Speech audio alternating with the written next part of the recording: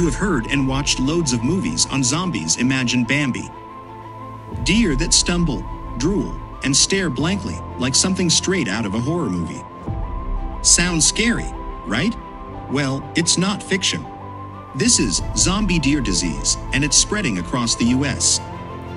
CWD is caused by prions, which are basically rogue proteins that can cause other proteins to fold incorrectly.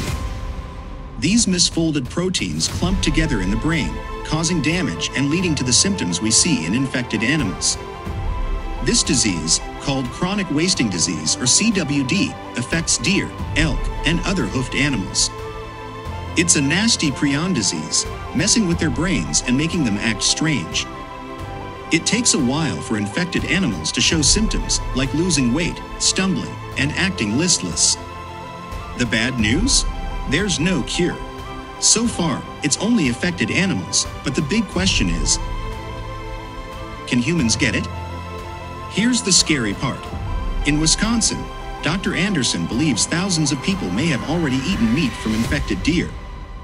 While no human cases have been confirmed, it's a reminder of the risk. And making matters worse, getting rid of CWD is like trying to fight a ghost. It sticks around in the environment for years, clinging to dirt and surfaces, immune to most cleaning methods, even harsh chemicals and extreme heat. Experts are also concerned about the potential for CWD to become more common in the future.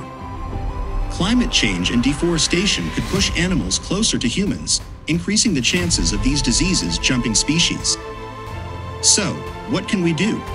Research is ongoing, but for now, hunters take precautions and avoid areas with outbreaks. Remember, most deer meat is still safe, but stay informed and avoid risky practices. Experts like Dr. Anderson warn that zoonotic diseases, like CWD, could become more common, with estimates suggesting a 12-fold increase in deaths by 2050. Climate change and deforestation are pushing animals closer to us, opening up more chances for these diseases to jump species.